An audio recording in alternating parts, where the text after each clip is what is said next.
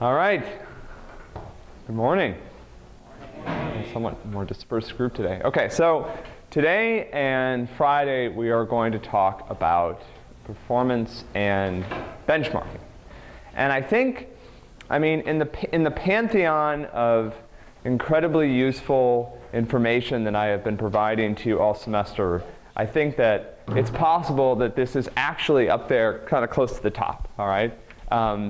Partly because this is possibly something that when you guys go off and write software after you take this class will actually matter to you. You actually might have somebody come in and say, this piece of code that you wrote is really helpful, it's really useful, it's great, it also is too slow, right? And that's kind of a happy problem to have. It indicates that people are using your code, but at the same time, somebody may ask you, here's the problem with somebody asking you to improve the performance of your code. It's actually something that they can measure, right? So they can come into you and they can say, hey, I ran these benchmarks and it takes this long and I'd like you to reduce that by half, right? And unlike most other software projects that you can work on for long periods of time with some sort of poorly defined output, right? This is the type of thing where somebody can actually measure it and say, well, you only reduced it by 48%, so you're not going to get your raise this year, right? So we're talking about some general sort of approaches to performance and benchmarking. Operating systems, again, are an interesting case study because the performance of operating systems really matters, and over the years, the community has invested a lot of time and energy to talking about benchmarks, thinking about performance, coming up with methodologies for addressing the problem, developing a lot of folk wisdom within the community that's used to help people figure out what to work on, right? So that's what we're going to talk about today. And hopefully this thing is going to continue to work, because if it doesn't, I'll be a sad person. All right, so assignment 3 design documents are due. The assignment 2 solution was released yesterday. People got a copy of it, and we're working on it. Great. So any questions about course logistics? Assignment 3 is due 2 weeks from today at midnight. So it's going to be a fun 2 weeks for you guys. Look, the course staff, my suggestion is that people, start coming by office hours. I had office hours yesterday from 11 to 1, and Calvin was there along with Nathan, and that was it, right? So actually, I think Isaac stopped by at some point. But, please come and get help from the course staff. Come get help from me. Come get help from other people. That's one of the things that's going to help you with the assignments, is if you come talk to us and get some sense of how to do these things. I've done these assignments before, so I have a little bit of understanding about what are possible pitfalls, right? But we look forward to seeing your design documents tonight. Any questions about course logistics sort of things? All right. So last Wednesday and Monday, we spent talking about operating system structure, right? So last Wednesday, we talked about monolithic kernels. On Monday, we finished up talking about some other kernel designs, including microkernels, exokernels, and multi-kernels, and hybrid kernels, actually. So any questions about this stuff? Just a brief review. I think this is kind of important stuff. Unfortunately, we're into a portion of the class that's a little more grab baggish. So we're moving a little bit more rapidly from topic to topic. And hopefully that doesn't really scramble up people's brains. Or if it does, hopefully it does that in some sort of good way. But any questions about our last little mini unit on operating system structure? All right, so the type of question that you might see on an exam.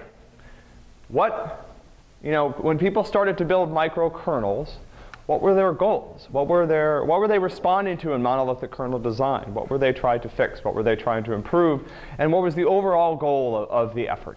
Can anyone give me one piece of the overall goal of the microkernel movement, if we want to call it that? Oh, one at a time. Malik. Okay, so monolithic kernels, okay, so I'm going to get you to refine that answer a little bit. Monolithic kernels already enforce a user space and kernel space separation. So it took more stuff from the user space and put it in the kernel space. Oh, wait. You were headed off in a good direction, and then you hit reverse, right? So try flipping that statement around. Right, trying to get stuff out of the kernel, right? Get stuff that is in the privileged kernel code base and get it out of there, right? So we want to minimize what goes in the operating system kernel, right? I mean, when you think kernel, right? What do you think? Like, think about a kernel of popcorn. It's this little thing, right? And the microkernel guys were kind of like, well, monolithic kernels, I mean, it's more like a nut or something, right? Like it's this big, or like a ball, a bolus of junk, right? So let's try to like compact this down and really get to the point where we have a nice little compact kernel of things that have to be privileged. And then we'll toss everything out and force it to run in user space, right? What's a consequence of this? Hopefully, a hopeful consequence. Why do this? I mean, this sounds like a big pain in the butt. You might have a more stable kernel, right? I have a smaller kernel. It's easier to check for errors. It's easier to try to verify the correctness of it, either by human effort or in some other ways. So that's one thing. So what ends up, the second question is kind of, what ends up in this kernel? What are some of the things that you really just think you can't get out of the kernel, right? I might want to, but I'm really not going to be able to. So right, IPC, right? So on some level, if the kernel doesn't do IPC, there's really not going to be a way for processes to communicate, right? So the kernel has to provide some way for processes to communicate. Why does this become even more important on microkernel systems? What's that? Somebody said it up here. There was like a collective answer here that came in 3 parts. But does somebody want to state the whole thing? Because the basic functionality is kind of around into the user space. Right. So it's really important to have the IPC fast enough for those processes to communicate. Right, because what I'm doing is I'm forcing stuff that was in the kernel out into user space. And so by doing that, I'm forcing it to use IPC mechanisms to communicate. Before, it could just make direct function calls inside the privileged address space of the kernel. That was great. Now I'm forcing it to communicate across this, using this primitive that the kernel is going to help make safe. But at the same time, those primitives could potentially be expensive, right? So I need some sort of really fast IPC. What else goes in the microkernel? What else can we just kind of not get rid of? What's that? Yeah, I mean, really, again, this is kind of the exokernel thing, right? Any sort of resource multiplexing, right? This is one of those things that we just kind of have to let the kernel do, right? It's like the rest of the processes got together on the system and they said, to avoid letting this become kind of a Lord of the Flies situation, we've decided that we're going to elect the kernel to be in charge, right? And the kernel is going to divide up resources, and then we won't have to be hunting each other all over the island or whatever happened in that book. I read it a long time ago. All right, so typically in the kernel we've got like really, really low level VM routines. We've got IPC, protection, right? Protection and multiplexing, and these sorts of things are what ended up in the microkernel, right? And what we've done is, as the people pointed out, we've forced everything else out into user space. So we've forced other things to be implemented as user-level processes and to communicate across this well-defined interface. And we talked about some of the things that you can actually implement out in user space, like file systems, right? And actually, file systems are kind of an interesting. I meant to bring this up when we talked about file systems. So, again, the microkernel. Some of the microkernel design principles lived on, but really the idea of forcing these things into user services running outside the kernel didn't really come to fruition. But with file systems, what's an interesting piece of evidence that this is at least possible? What happens on how does it happen on a monolithic kernel? So who knows about a specific feature of Linux that gives you some idea that this is actually possible? Right, so Linux actually now supports user-level file systems, right? So you can write a file system in Linux and you can run it entirely in user mode, right? And people have used this to support, there's like an EC2, an S3 file system that's written entirely as a user-level file system. So clearly that's possible, right? All right, what about good interfaces? Give me some characteristics of, this is, unfortunately something that we rushed through at the end, but I think one of the more important takeaways of last class, which is, what are some good characteristics of interfaces? How do you know when you've written a good interface? Let's start over here with these guys. Alex. What's that? When it can communicate easily. What is that? OK, I mean, I think that's a good point, right? So the interface technically doesn't do any communication, but what is easy when you write a good interface?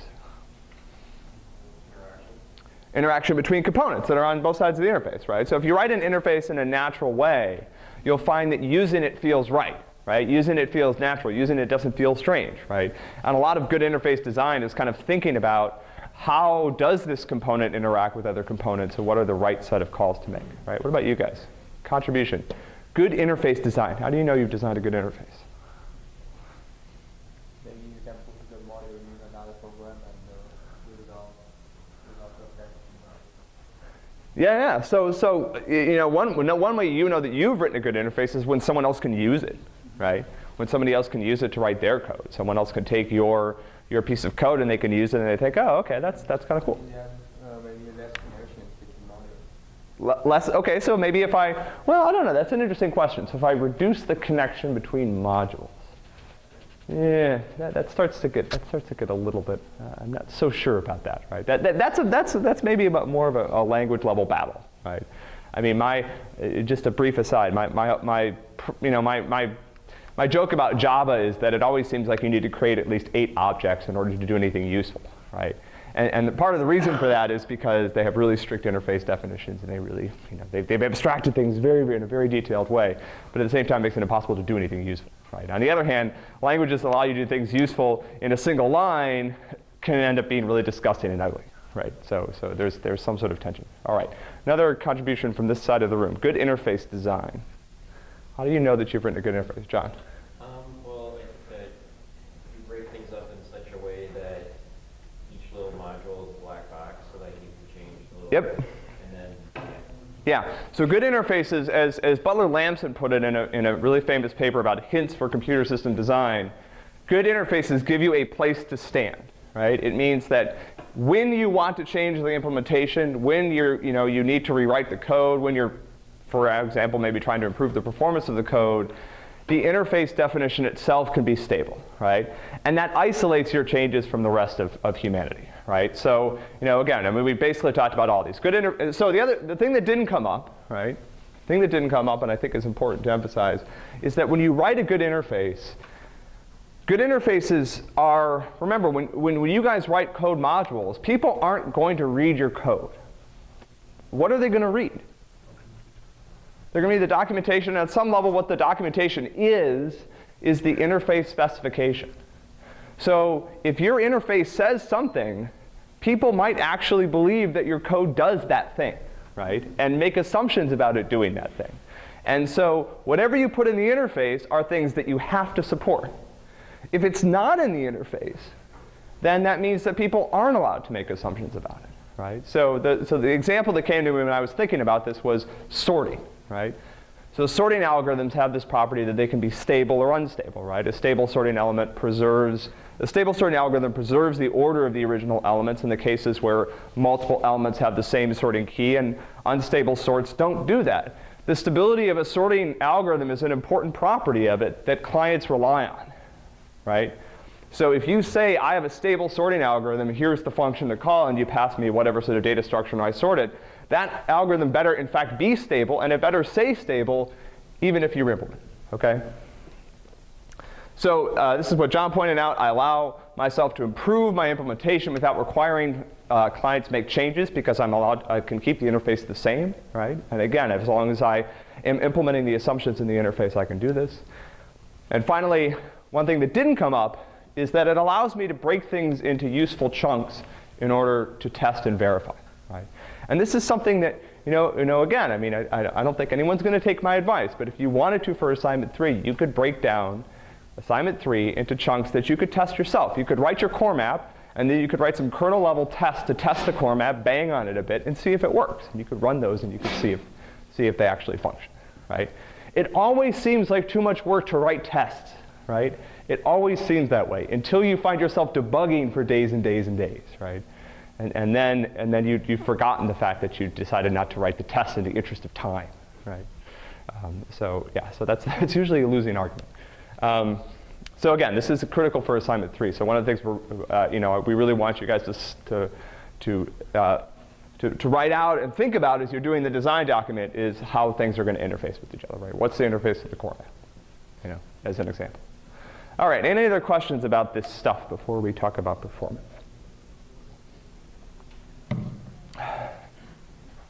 All right. So why do we care about performance? Maybe it's an easy question. Why do we care about performance?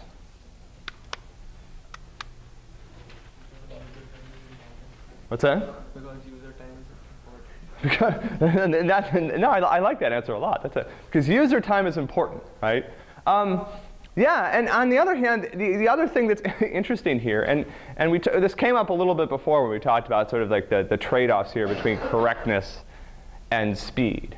But the thing that I think is interesting, and I think that people who think a lot about correctness hate this, but people would rather have a system that is mostly correct and really fast than a system that is really slow and provably correct, right? And you know, this is kind of a joke. So this is a quote by a famous, actually a really famous computer scientist who also did some systems design. He dabbled in a number of different things. You probably heard of him from something else. So he was talking about this great computer system that they built, where the logical soundness can be proved a priori. So this system was structured in such an elegant way and so carefully that you were able to prove its correctness, right? You were able to prove that it worked. And let's see here. And they were able to uncover these errors, trivial coding errors, right? With the density of only 1 error per 500 instructions, and each of them was located within 10 minutes, right? So who thinks this person is talking about Windows? Who thinks this person is talking about Linux? Who thinks this person, well, I mean, why not? Who thinks this person is talking about Mac OS, right?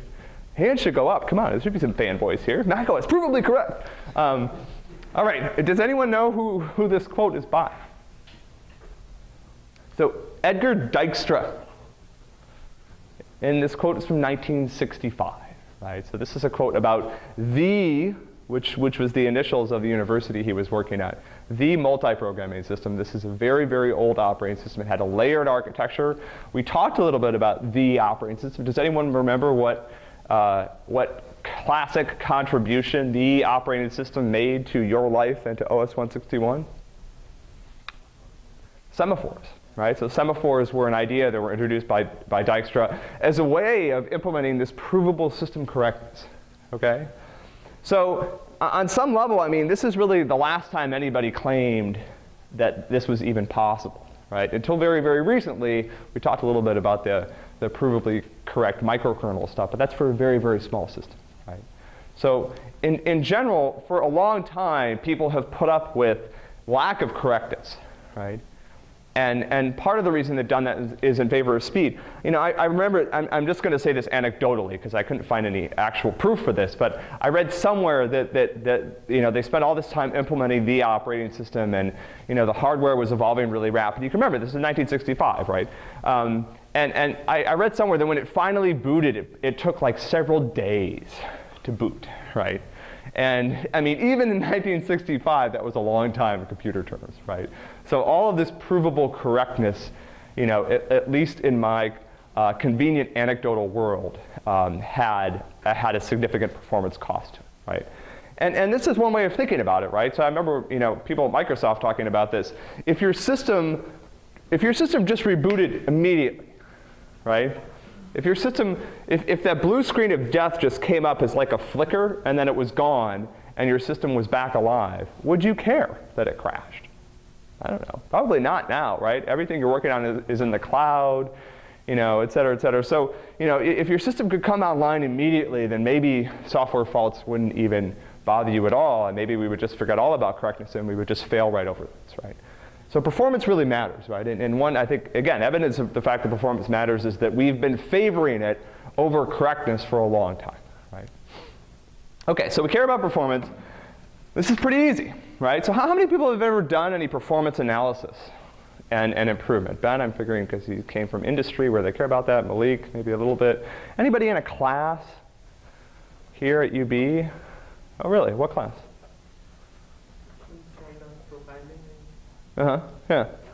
Yeah. So but most people know, right?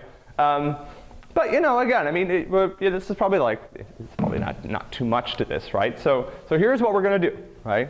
Simple. It's like a little 4-step recipe, right? First thing we're going to do is measure the system, right? So we'll run some experiments, get some data, no problem. Then we're going to analyze the results. So this is like you show up at 9 a.m., measure your system. That probably takes, maybe you check email a little bit, so that takes maybe till 11. Then you have some results. You spend a couple hours analyzing those, and it's time for lunch. You come back from lunch. You spend a few hours hacking, improving the slow parts of the system. And then step 4, you go out at 3 p.m. for your celebratory beer, right? Like, this is pretty easy. And then tomorrow morning you get up and you go back to 1, right? So this is not hard, right? This seems like it's pretty trivial stuff, right? All right, so on Friday, we're going to talk about virtualization technologies. Does anyone think this is easy? Okay, good. So let's talk about it. That would be kind of fun, though. What time is it? It'd be the earliest I'd ever finish class. It's still 9:25, right? I can't teach an under 25-minute class. But, all right, so that was my attempt at ending early enough. But I think it took so long to get to that slide that people actually maybe took it more seriously than I meant them to. But anyway, so what are we really going to do here, right? How are we going to get stuck and tripped up by all this stuff, right? So measurement, right? Measuring your system. This should be the easiest part. This is our starting point, right? Like, what do you mean by that, right? How am I going to measure the system? What are the tools I'm going to use? What is the system going to be doing while I measure, right? How do I make sure that activity is meaningful? How do I do it without interfering with some poor sap who might be trying to use the computer, like me, right? The analysis, right? So now, oh man, I mean, I don't know about you, but I got into computer science because I didn't like math, right? And now you're asking me to compute an average or something. I mean, that I think I can do on a good day, right? But it's possible that an average might actually not be that useful. Statistics, right? Now I've got a problem. How do I improve the slow parts of the system, right? I mean, I thought my system was fantastic. It was great. Like, I wrote it, and I was so happy with it, and I was just reveling in how beautiful and perfect it was. And now you're telling me I've got to go and mar its perfection with this gooey performance improving stuff, right? So how do I do that? And then, of course, this is a tough decision as well, especially after you spent all day doing these other things. You end up in a very sort of over-analytic mode and end up overthinking this. And then, after you've had the beer, it can be difficult to figure out how to get back to step 1. All right, so we're going to break this down. We're going to talk about basically part 1 and 2, actually really just part 1 today. We don't really need to talk about 4. And then we'll talk about 2 and 3 on Friday, right? So part 1 is kind of the measurement part, and this is actually something that turns out to be, well, maybe you guys would expect it to be really, really hard, right? Hard for a variety of reasons, right? So let's start out by just talking about how we perform measurements on real systems, right? So how hard, a simple thing that we might want to measure, right, that we might care about when it comes to performance is the time, right? The time that's spent, right? You pointed out, time is passing. Your life is draining away, and your computer is doing something, right? So time ends up being a pretty fundamental metric. And you can imagine that it's easy to measure time on real systems, right? Is this easy? Who thinks it's easy? I should ask the question where the answer was that it was actually easy. Because, so when you start talking about time, you end up down in the guts of the computer, unfortunately, dealing with the fact that there are these fundamental limitations to what computers can do and the type of access you have to computers, right? So, when you're measuring time, you're essentially stuck between these two places, right? You can get these high-level system counters, right? That it's like, oh, your program took 2 seconds to run, right? And that might be great if you're debugging some really, really slow piece of Haskell or something, right? Because that might give you a starting point. But if you're talking about, events that are going at a nanosecond scale, right, or a microsecond scale, right? Remember talking about machines that are executing potentially billions of instructions per second, right? So a computer second is a long time in the lifetime of the computer, right? Maybe a short time in your lifetime, but it's a long time in computer time. So it can be difficult to measure this, right? Your higher level counters may not have enough resolution to measure the type of thing that you want to do, and the lower level counters end up being really difficult to get your hands on, right? They can be messy to interface to, and of course, you know, the lower level counters start to roll over, right? Which makes this even more fun, right? Like, maybe I care about this more than you do, and that's just because I spent an unfortunate part of my graduate career having to actually think about counter rollover, right? Just so annoying, right? Just add 4 more bits to the counter, right? And then it'll only roll over once every 4 years instead of once every 4 weeks, right? So now, but let's say that you know, we did some work in the morning. Now it's 10:30 a.m. We've been digging through the documentation. We figured out which counters we want to use, how to set them up, how to measure things. We've written our code. We've rolled things into loops so that we can measure multiple iterations, et cetera, et cetera. And you know, now, but you know, we're at least, well, maybe we're not, right? But you know, so we run the experiment, and we get a result. And you know, we start doing the analysis, and we've pinpointed some points in our code. And then at some point, you know, we decide, well, maybe, you know, I want to, you know, I change the way that I do the measurement a little bit, and I run it again. And I get a completely different result. So what types of things on computers are going to make it difficult to get repeatable measurements of real systems? Right? What's the real? So this is a place where you're essentially coming up against a fundamental principle of computer system design, right? So you're trying to measure something, right? You're trying to measure a particular discrete event. What is the rest of the system trying to do? What's that? Sometimes optimization. Optimization, and how do we say that in this class? What's that? It's trying to use the past to predict the future. And every time you do something on the computer, you add something to the past, right? You give the computer more information about what you're doing. And so it's likely that the next time you do that same thing, the computer will be more prepared. If it wasn't, it would kind of be a terrible system, right? I mean, if it wasn't at all, if it was kind of like, forget the past, man, the past is the past, then it would have a difficult time using the past to try to predict the future. So what are some ways, right? We've talked about this in multiple places in the class. What are some things that might happen the first, second, third time you run a benchmark or you run a set of tests that would make the future results different? Ben?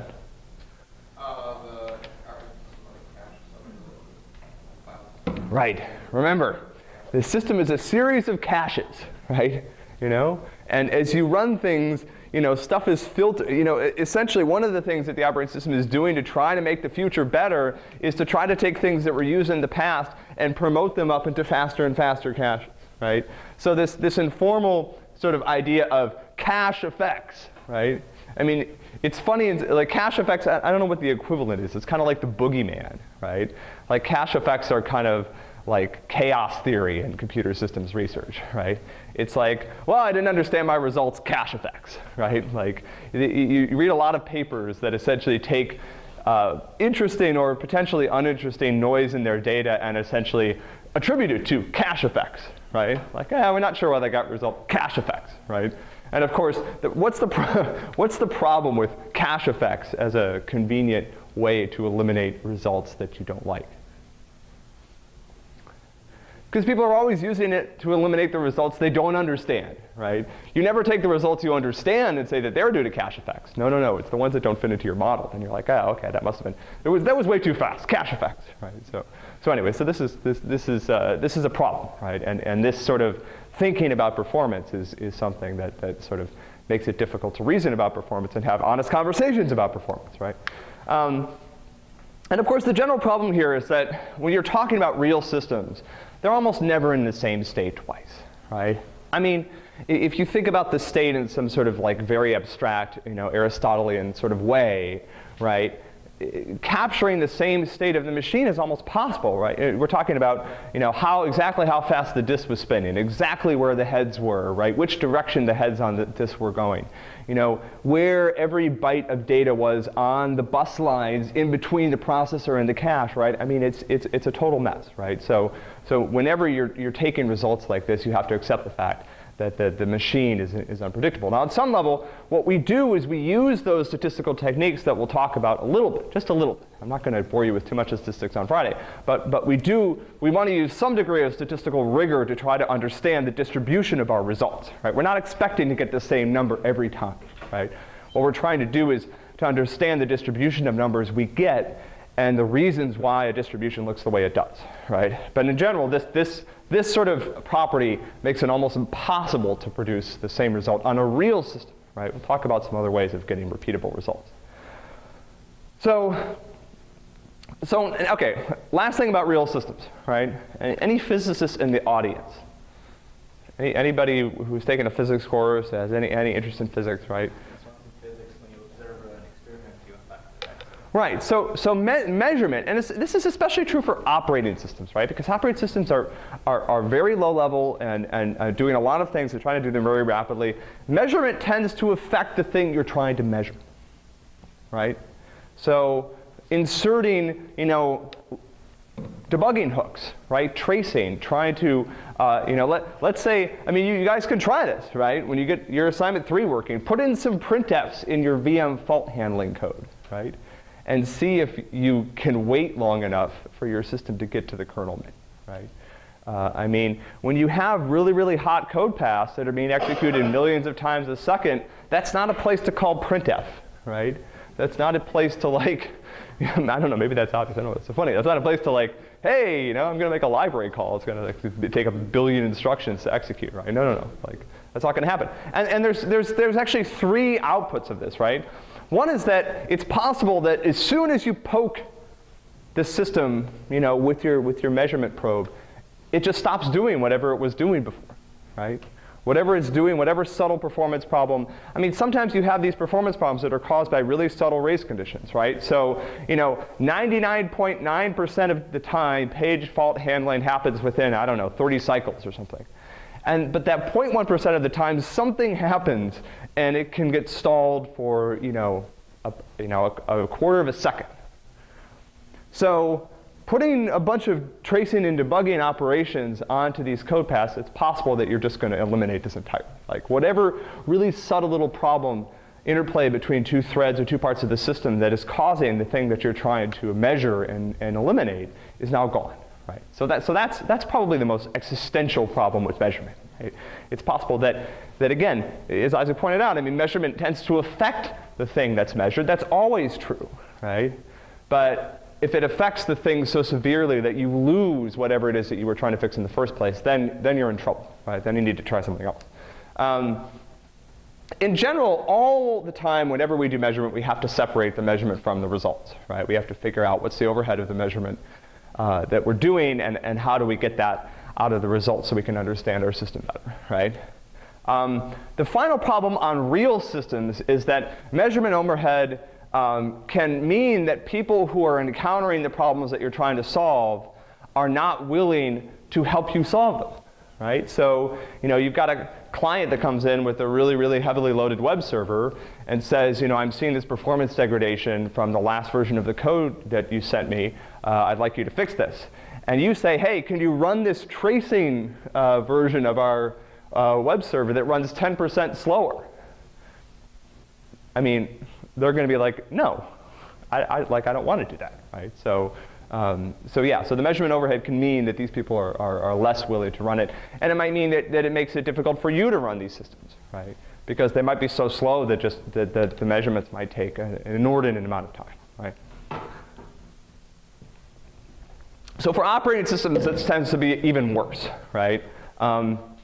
Mainly because, a lot of tracing and debugging that you can do on real systems happens at places where programs interface to the operating system, or it involves making modifications to the operating system to collect information about the programs that are running, right?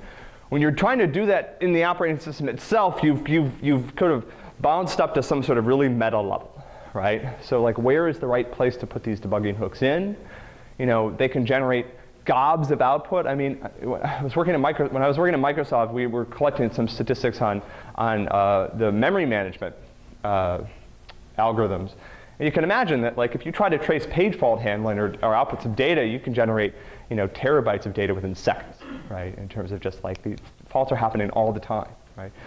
Now, mind you, that's also really slowed down the system, period. But you also have this problem where, you know, I've got a gigabyte of log data I've generated in a quarter second that's sitting in memory, right? So now I have to stop the system while I flush that all to disk, and then I can restart, right? So this becomes kind of an issue. All right. So let's give up on real systems, right?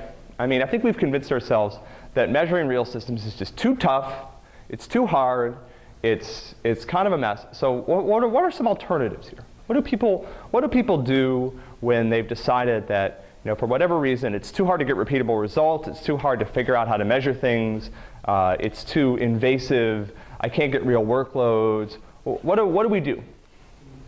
What's that? Simulate? I can simulate. What else can I do? Different word.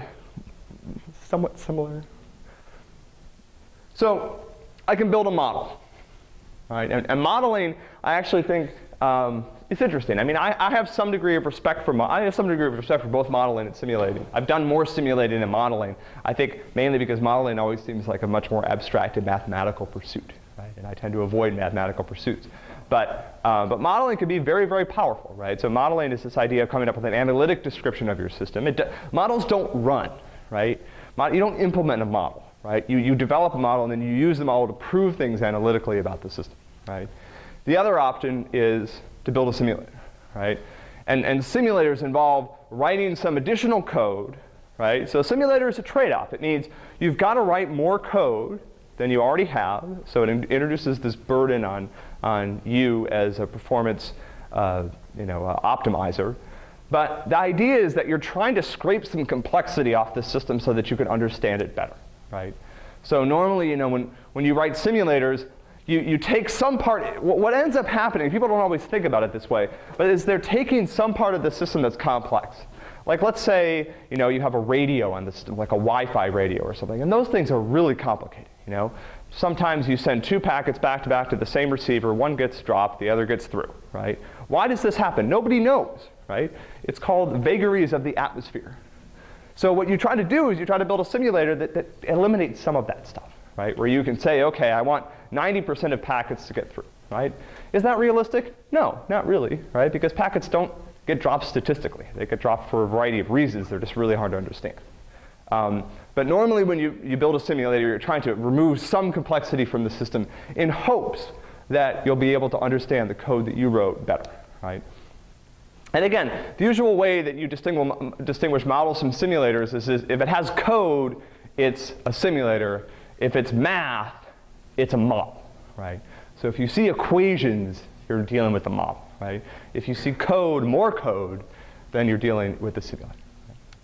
And this can be a difficult choice to make, right? It's not necessarily a choice you have to make. The best choice sometimes is everything, right?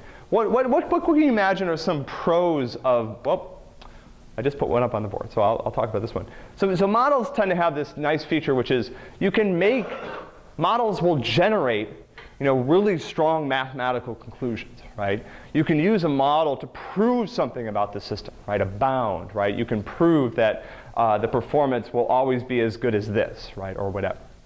What's the problem with models? What's that? It's harder, but what do I usually do in the process of creating a model? It's almost impossible to create a model that actually reflects reality. So what do I do along the way? I make all these really unrealistic assumptions, right?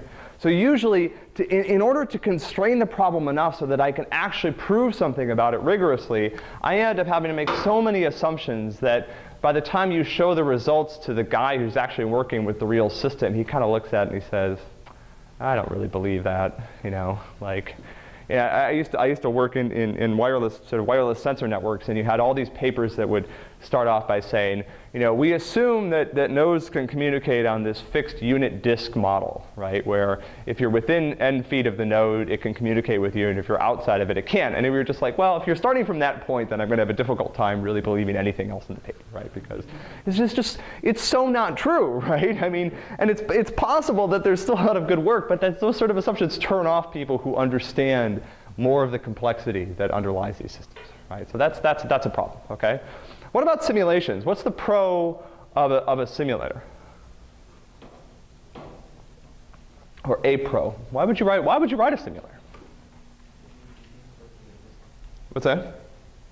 You almost details about the real system as close to it. Right. So what is? I mean, let me just ask this question. You guys are working with the simulator this semester, right? SYS 161 is a MIPS simulator. What is one attractive feature that you guys have hopefully discovered of the simulator? No hardware required, but what else can it do? What's that? You can debug through it, but particularly for experimentation. Remember, we said on real systems, it can be impossible to get the same result twice. What about a simulator?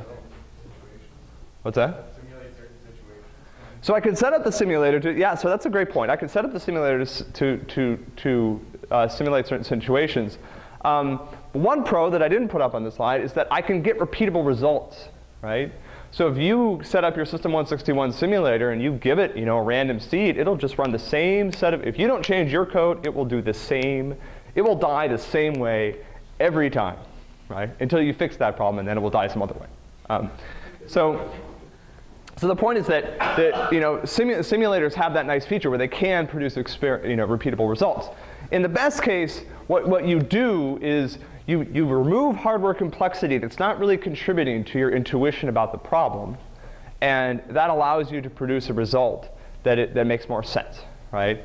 And the other thing that can happen with the simulators, you can actually speed up things quite a bit because you don't have to use real hardware, right? It's faster to just apply some sort of radio model to a packet transmission than to actually send the packet over a radio to another node and record whether or not it showed up, right? The problem is that you have to write more code. Or a problem, there's a lot of problems with simulator results, right? One of the problems is that sometimes that complexity you've scraped off the system is actually the complexity that was producing features in the performance data that you were having a hard time grappling with, right?